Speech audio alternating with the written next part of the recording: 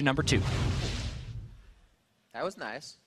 Oh my gosh, again, West Rice is just on full initiation mode. Sneaky doesn't even get a chance to breathe along with Lemon Nation. And holy crap, West Rice ran in right there, and they pulled off the combo. West Rice's job for the past 3 initiations has been to attack things and use the ult. They have consistently used it every time it's there.